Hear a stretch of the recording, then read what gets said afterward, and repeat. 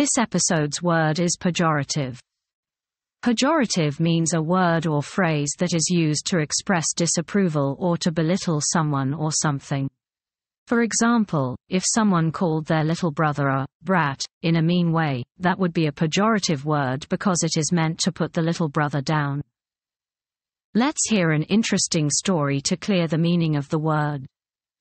During the 16th century, the Dutch took over the Portuguese trade routes leading to India, causing a great rift between the two nations. The Dutch began calling the Portuguese moniker Português, which was a pejorative term.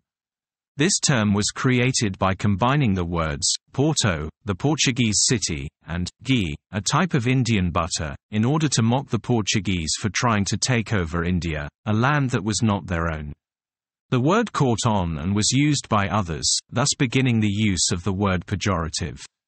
Moving forward in history to the 19th century, the word pejorative became widely known as a term used to describe words and phrases that were insulting or belittling.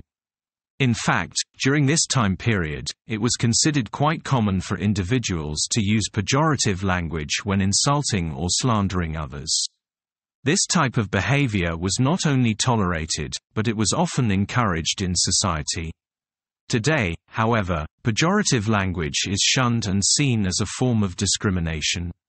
It is crucial to be mindful of our words and the impact they have on others.